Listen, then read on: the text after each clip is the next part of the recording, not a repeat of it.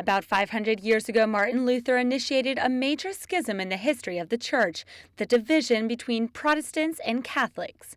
Half a millennium later, Pope Francis will travel to Sweden to remember this painful separation and send a message of hope that unity is possible. I think the world needs a gesture of Christian unity, a gesture that says Christians are committed to peace. There are no more wars between us. The world needs a gesture that says that peace is possible. In a secularized world, we need Christians who join forces in order to spread their spirit throughout society. This is a specifically Christian contribution to the world, despite obvious differences and opposing perceptions that was and still is between them. Professor Silvano Giordano recalls that the success of the Reformation was partly due to political motivation. So since the separation of political and religious power, ecumenical dialogue has dramatically improved. C'è una differenza culturale.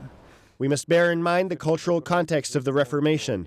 At that time, there was a big difference between Latin and Germanic origin. The Church in Germany did not want to depend on Rome. It had its own pride. Lutheran pastor Jens Martin Kruse has been one of the biggest players in the ecumenical dialogue in recent years. John Paul II, Benedict XVI, and Pope Francis have all visited his church in Rome. We need strong popes and bishops with courage because we must continue toward the path to unity. There is not enough theological dialogue. We must bear witness together. After the trip to Georgia and Azerbaijan, the Pope reiterated the importance of ecumenical dialogue during those times.